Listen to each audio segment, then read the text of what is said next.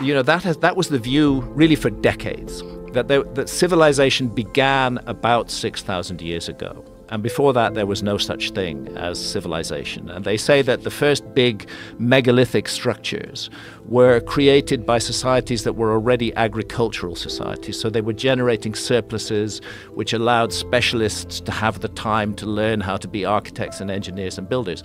But then suddenly, out of the blue, comes Göbekli Tepe in Turkey, which is 11,600 years old. It's 5,000 years old than the supposed oldest megalithic structures. And it's an enormous megalithic structure, probably the biggest megalithic structure on Earth, because so much of it is still underground, although we know what's there because of ground-penetrating radar. Highly sophisticated, 20-ton pillars, beautiful astronomical alignments, buried, deliberately buried by the people who created it. They ran it for about 1,000 years, and then they deliberately buried it. And archaeology is still struggling to